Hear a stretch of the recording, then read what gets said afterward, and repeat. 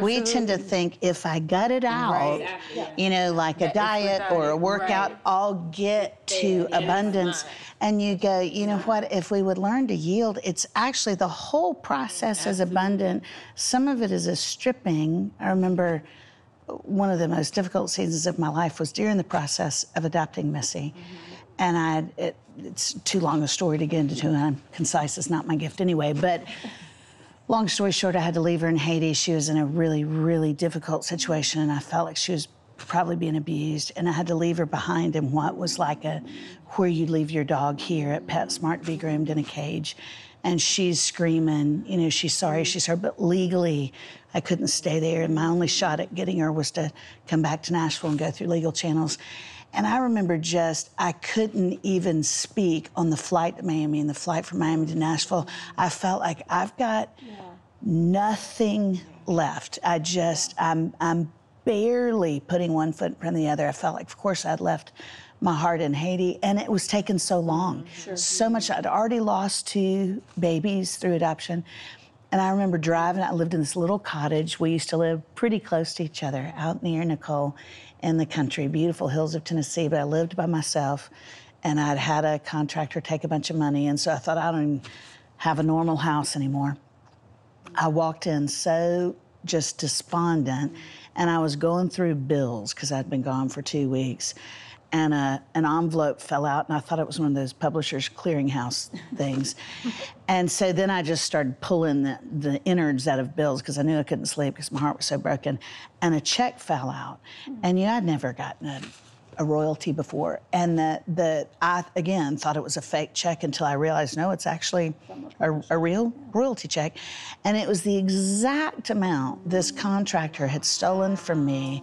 And there in the dark, when I felt like I had nothing left, it was just a tangible way for God to go. And I remember it like it was yesterday.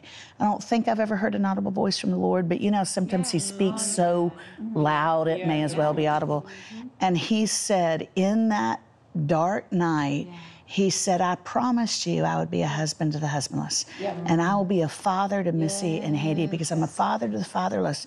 And I sat there on the couch and wept, and I thought, I think sometimes it's true when we get to the end of ourselves. We recognize when he's all we have, he's all we need. I can identify what you said. You know, I remember a hard season that I had gone through, and it was many years ago. I was in an abusive relationship, and I remember getting to the point where I said, you know, God, I know that you've spoken words over my life. I know that since I was 12, you've prophesied what you were going to do.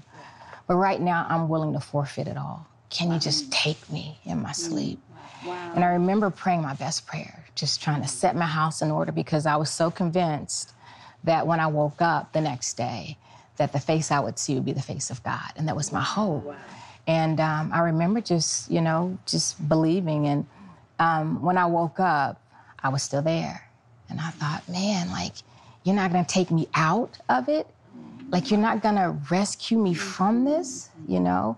And I remember feeling a measure of just let down, you know, because I thought that the answer that God would give me would be a yes to what I had requested. But I learned later on that really sometimes the best yes he gives is in the form of a no. That's right. You know, because he's gonna take us not just out of it, he wants to take us through it. And since he has taken me through it, now I've been able to say, okay, God, I thank you. I can see the growth. I see you even better than I did prior to. I see you in another way than I would have seen you had I not gone through that night season. I know you as someone who won't break the broken reed, you know, the bruised reed. Like you won't crush it any further. Someone who is tender, someone who is not abusive, someone who makes sure that his bride is without spot and blemish, and makes sure and says, okay, you're worthy of the same, you know. And so I know him in a new way now because of the growth that I've experienced from him taking me through that season, you know. And so I'm so glad that he was able to produce fruit out of it, you know, fruit of endurance, fruit of love, of joy, of, you know, patience, things that I would not have, I don't think, acquired had I not gone through it. Now, would I want to do it again? Absolutely not. I'm not one of those people that would say, I would do the same thing. I wouldn't. I'm not going to lie. I'm like, no, could we find another way to do it, you know? Could I read something? Exactly. But I remember walking not too long ago, and we live out in the country, and I was praying actually Psalm 23. And I got to the part where it was saying, he leads me in the paths of righteousness, the right paths for his name's sake. But then right after it says, and yea, though I walk through the valley of the shadow of death.